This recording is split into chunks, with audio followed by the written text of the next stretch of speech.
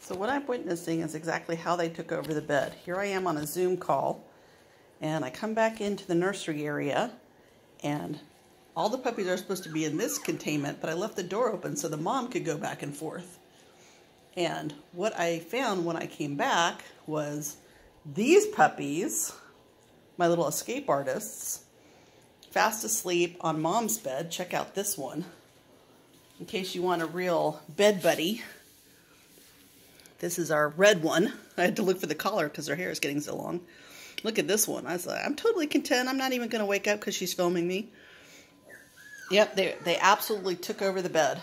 They're so cute. It's ridiculous. So this is my little apricot male, and this is a lighter apricot male. And this is a really spunky, what used to be the runt of the litter, who's now gaining weight like ridiculous now that we've introduced hard food.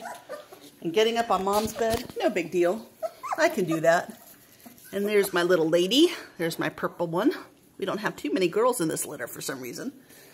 And they're all on mom's bed. There we go. In a minute, I'm going to feed them. So they're going to want to all be back with their litter mates who haven't quite figured out how to climb out yet.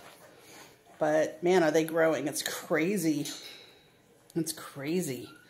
So welcome to my escape artists.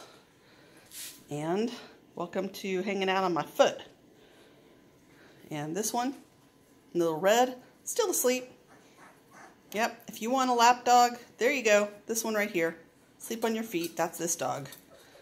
Look at him.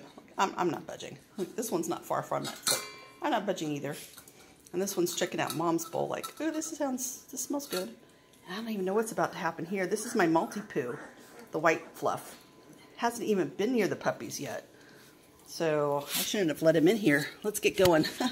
All right, we're going to